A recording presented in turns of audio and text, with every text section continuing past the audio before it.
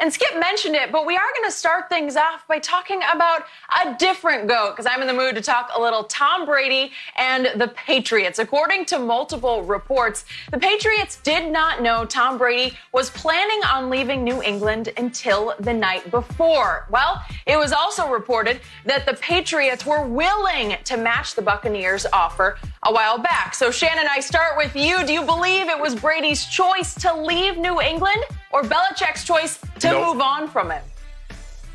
Nope. This is revisionist history again, Jenny. What I'm starting to see, because I remember Skip Bayless told me something about when LeBron James had lost and his camp had put out he had to be sedated.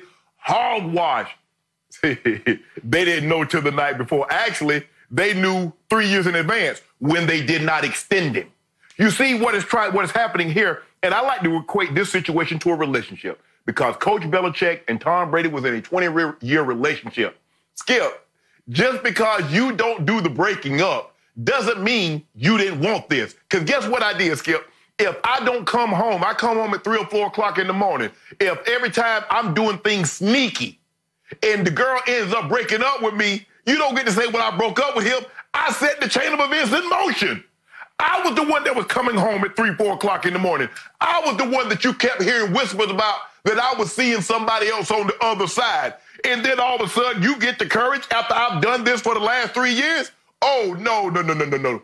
Because what Brady did not want to break up, what Brady wanted was what I didn't give the girl, the commitment. They did not extend Tom Brady. Tom Brady wanted a commitment. They were unwilling to give him that. They could have made this thing work. All they had to do was extend Tom Brady. Tom Brady's happy. When they didn't do that, and we saw this at the beginning of the year, they gave him a little extra $8 million. He got $23 million, but no contract extension. Tom Brady is trying to rewrite history. I wanted out. I left. Well, if I keep on doing things to show you that I'm not interested, you should leave. And that's exactly what happened. Shannon Sharpe. I hate to inform you of this, but I'm afraid you're wrong again about Tom Brady. I've been trying to explain to you this from the start was Tom Brady's choice to leave. Now that has been confirmed by another report from Ian Rappaport of NFL.com and NFL Network, who's saying that, A, the Patriots were holding out hope that when Brady visited Robert Kraft's house on that Monday night of free agent week, that they could talk him into, at least Robert Kraft could talk Tom into staying. That they were still holding out hope 2 days later when he began to talk seriously with Tampa. And once he was offered 2 years at $25 million a year, 2 years for $50 total million, that Robert Kraft, according to Ian Rappaport, was again willing to match the 2-year deal to keep Tom Brady in New England. So it sure sounds to me like Bill Belichick lost a second time. We know from the ESPN report of 3 years ago that Belichick really lost the first time when he wanted to go forward after the 2017 season, or it's during the 2017 season, with Jimmy Garoppolo, that Kraft said, no, you're going to trade Jimmy G at the trade deadline. And we know Belichick basically gave him away out of spite to San Francisco. But here we're hearing now that Robert Kraft was not on Belichick's side. Again, do I think Belichick wanted Tom gone? Yes, I do. And to your point, do I think that Kraft was trying to play it down the middle to keep both sides happy by going year to year on the contract? Yes, I do. Do I think Brady ultimately was alienated by year to year? I do. But I remind you, Brady was the one who negotiated going into last season. You cannot franchise tag me going into 2020. So Brady was saying to them, I want to be able to cut ties. If it's my choice, it will be my choice to walk out the door, and you cannot stop me. And remember, just the other day, 2 days ago, Brady told Howard Stern that he was pretty sure he was going to leave going into last football season. And his bottom line to Howard Stern was, It was just time. The truth was the bridge had been burned to the ground between Belichick and Tom Brady. And it went back to as you know, Shannon, it started with Deflategate, when Bill Belichick actually called his own press conference on the Saturday ahead of Super Bowl week. And even went into, remember, he did his Mona Lisa veto speech about, he's referring to My Cousin Vinny, the Marisa Tomei character. And he was trying to tell everybody, I don't know as much about football as she knew about cars in the movie. Baloney, you know everything about football. And he was trying to say, ask my quarterback. I don't know anything about deflated footballs. No, Bill, you got busted the first time around for Spygate, got caught cold-bloodedly, cold-handed, red-handed, with the evidence in your hand, thanks to Eric Mangini, obviously your former assistant coach, who was then the Jets head coach, who blew the whistle on you. So you were already caught once, and I think you got caught twice with Deflategate. And then we go all the way into everything that started to unfold between Bill and Tom, all the rest of the story. And finally, it got to Brady decided, well, you cost me one Super Bowl by not playing Malcolm Butler, and you gave up 41 points while I was throwing for a playoff record 505. Then you cost me a number 2 seed and a bye last year in the final home game when you let Ryan Fitzpatrick go 80 yards for a touchdown in the last 3 minutes. And finally, as you said, Shannon, I think Brady looked at the roster and said, you just let it get old before our very eyes. And he said, I don't want to stay here. I can't win here. I can't win with a coach who doesn't want me here. So it was Tom Brady's decision to say, no, I'm going to Tampa Bay. Skip, you said that he negotiated. The thing was is that he wanted the contract extension. They said, this is what we'll do. We'll give you $8 million, but we're not adding years to it. Tom said, if I accept this $8 million, I want you not to have the ability to franchise me. Okay, Skip, if that's the case, why not after the season they extend Tom Brady if they want him as much as this report said they did? Why did they wait till I got to go? Because remember, Skip, they extended it a week, free agency. So in other words, you had a week extra to talk and negotiate. Why not give him the contract extension then? Why not after the 2017 season? Why not after 2018? Why did they not extend Tom Brady if they wanted Tom Brady as much as this report said they wanted Tom Brady? Because they didn't. Coach Belichick set the chain of events in motion. Skip, Coach Belichick was coming in at 3 or 4 o'clock in the morning when she knew he wasn't at work. Coach Belichick was being seen around town with someone else that wasn't his girlfriend, and she knew this. She had had enough. So, she broke up, but Coach Belichick wanted you to. Coach Belichick didn't want that on his resume to say, I cut Tom Brady, because at least, Skip, he does have a little cover. Well, Tom left, and you and Ian Rappaport and everybody else putting that out there like they broke up. But nah. This chain of events was set in motion by one Bill Belichick, because it started in 2017 and they did not, because Skip, let me tell you what would have happened. Even though Tom Brady was really, really upset that they wanted to move forward with Jimmy Garoppolo, if they had extended Tom Brady after the 2017 season, you and I both know he would have gladly accepted. He would have put his name on the dotted line, and he'd have played 3-4 more years in New England. But that's not what Coach Belichick wanted. And Mr. Kraft could have easily said, no, we're not doing year to year, Bill. We're giving it, if he wants 3 years, we're giving him 3 years. And if Tampa, we're not even getting to Tampa. We're doing 3 years, Tommy. We're going to do 3 years at $60 million, fully guaranteed. Bill Belichick said, no, we're not. And Mr. Kraft says, okay, Billy. That's what he calls him, Billy. Billy, fine. You know, everybody knows that's how it played out. But Tom Brady wants to save face. Legacy doesn't mean anything, whatever. So, by the way, Shannon, It sounds Yes. like you speak from experience about being out at 3 or 4 in the morning when you're supposed to be with somebody. I don't know. It just you keep bringing that up like you know exactly how that feels.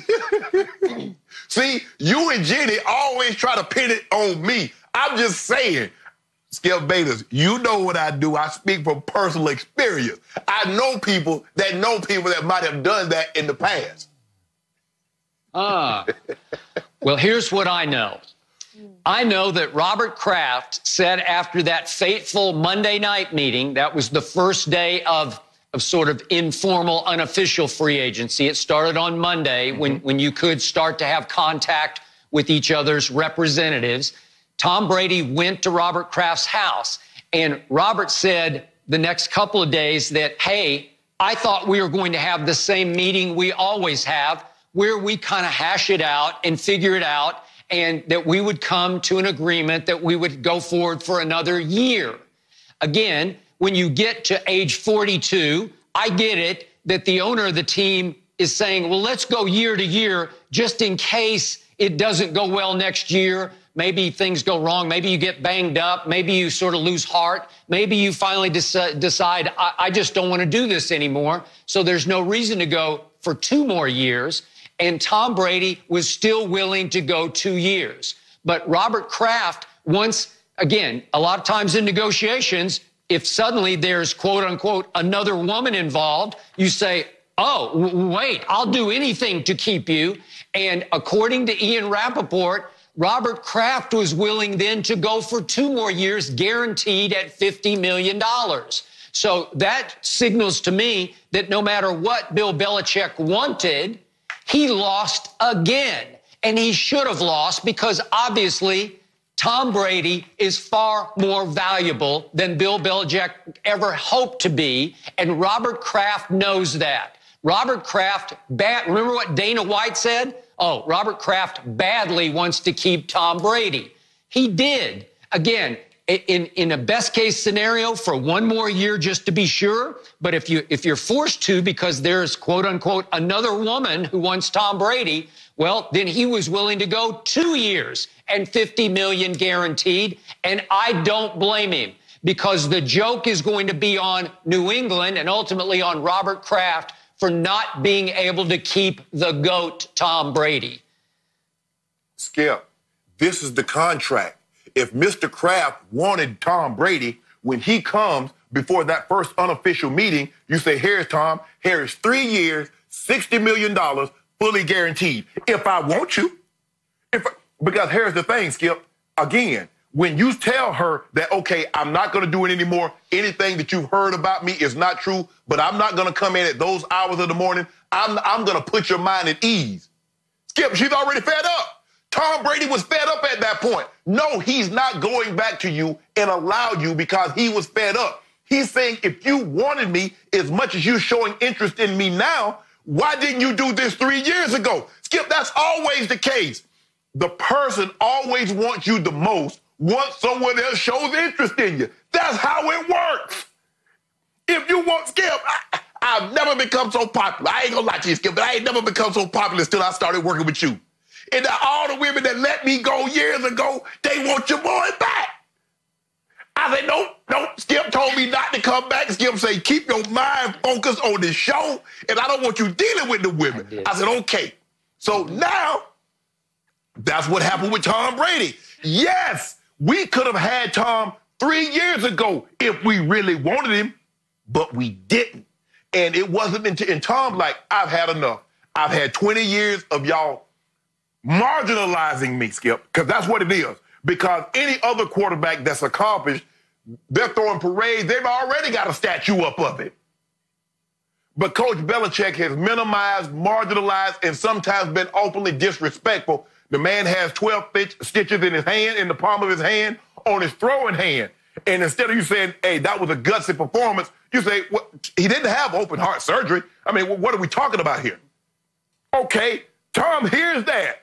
That man, again, Skip, that man got feelings. I mean, I understand you think he's a cyborg, but he's like, hold on, wait a minute. I got 12 stitches in my hand. I got them stitched up. I got them glued up. I'm going out there playing my tail off, And that's the kind of reception that's the kind of response I get. I didn't have open heart surgery. Okay. And then still no contract extension. I go to win the Super Bowl, no contract extension. Now, if I get an opportunity to get up out of here, I'm going to show you guys.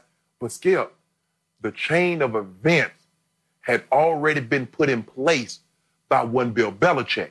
So Tom had no choice but to move on because Bill had been blatantly and openly, there's only so much disrespect. I don't care who you are.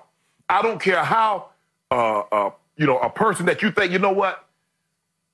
Sometimes enough is enough. And he's like, oh, man, that's the most laid-back person. And people look at Tom Brady as being laid-back, golly gee whiz.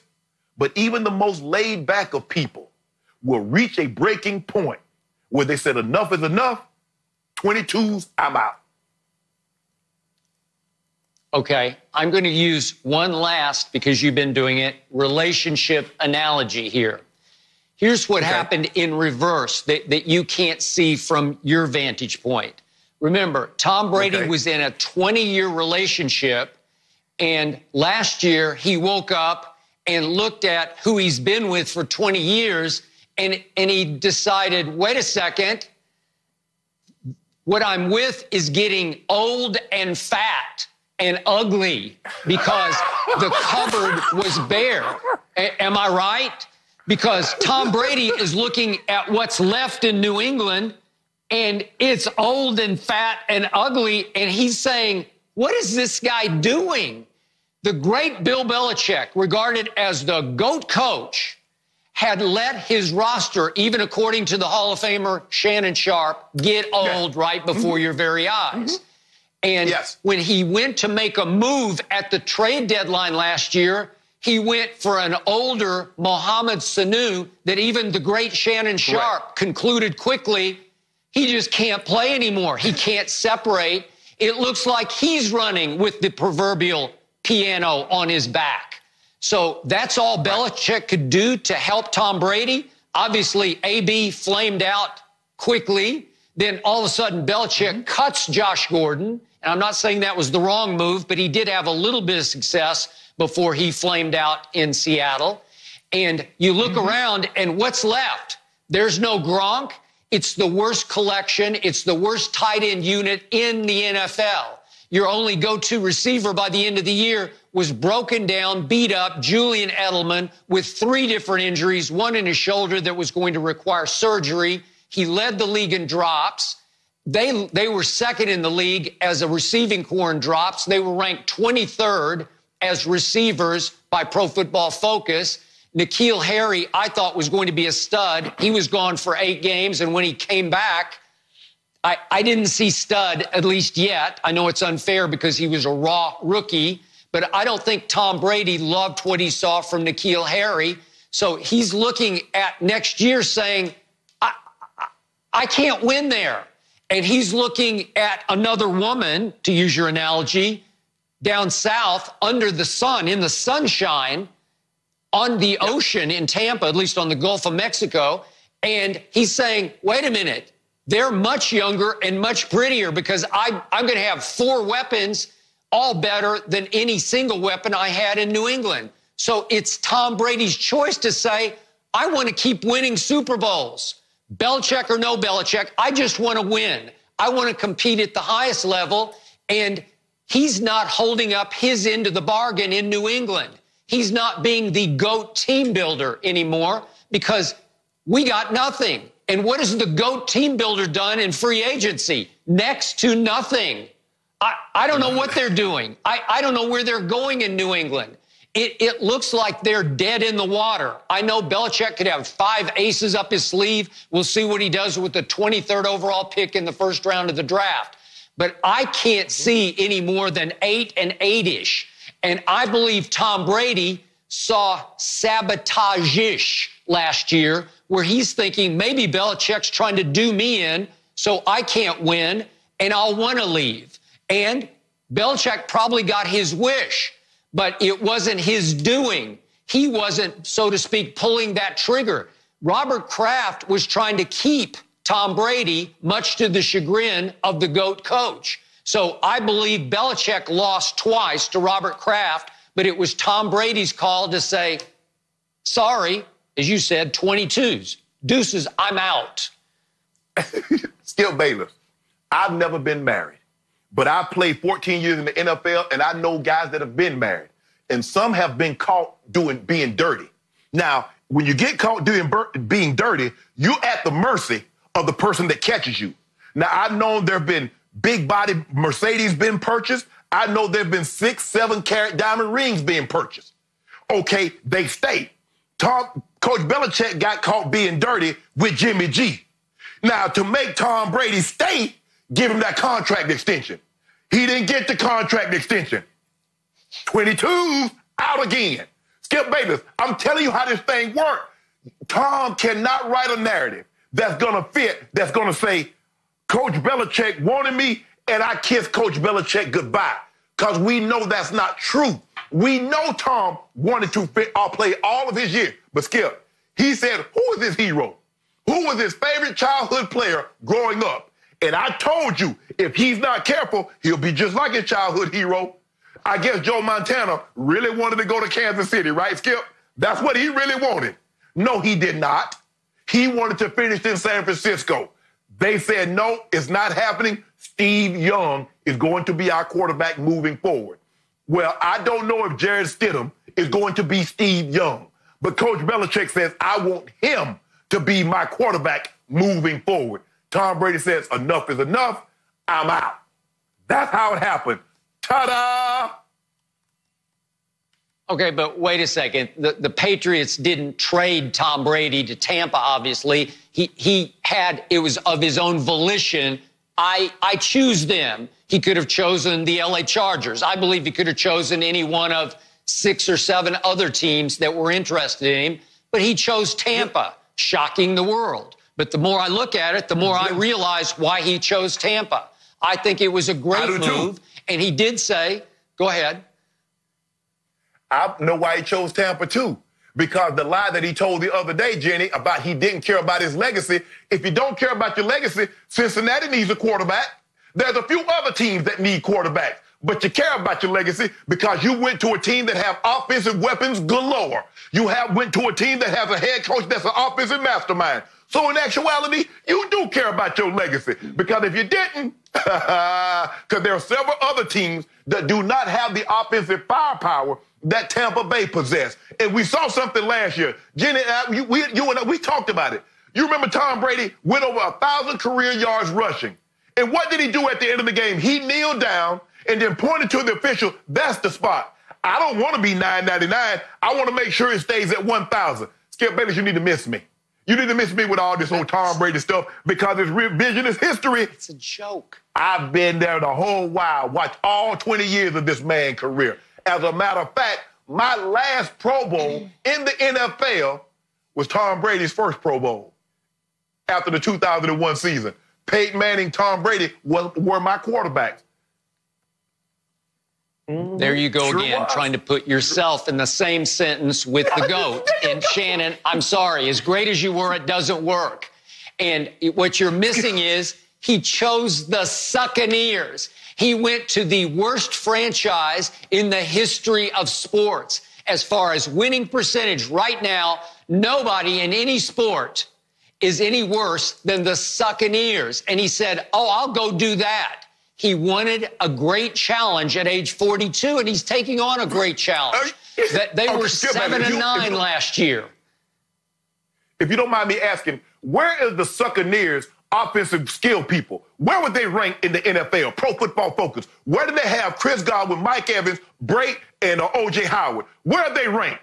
Okay, as a franchise, they might suck. But offensively, they were number 2 in scoring. Jameis led the league in passing. Still, Skip, stop this notion. You know better than that. Well, all I know for sure is I now know for sure why you never got married. I was 2 in my career like you, Skip. That is how we wrap this one up. Thank you for watching. You can subscribe here to get the latest from the show, and be sure to check out more of the best clips from Undisputed, or go watch a few other segments from our other shows on FS1.